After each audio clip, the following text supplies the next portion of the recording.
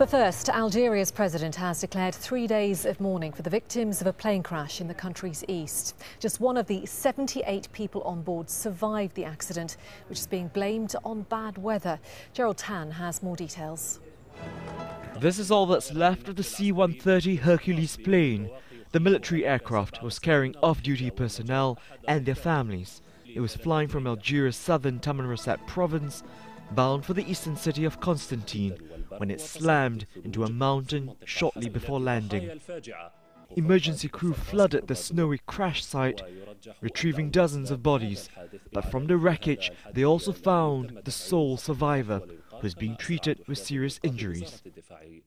The Defense Ministry has issued a statement saying the plane encountered very bad wintry conditions involving a storm and heavy snowfall. A commission is investigating the crash, Algeria's worst in a decade. Gerald Tan, Al Jazeera.